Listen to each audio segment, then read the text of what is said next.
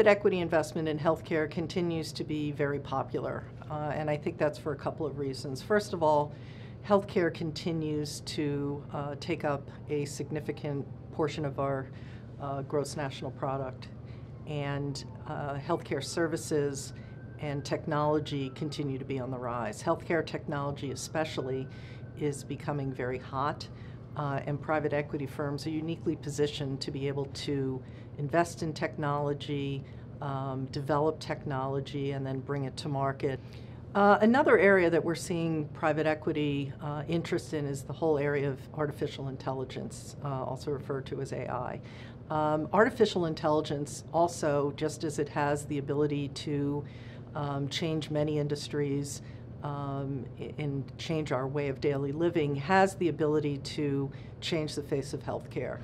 AI, through its algorithms and through its measurements, have the ability to potentially diagnose illness and disease at a much earlier state, just based on the intelligence that those algorithms bring to bear. So again, it's another area for investment where PE firms have the know-how and the ability to help bring those technologies to market.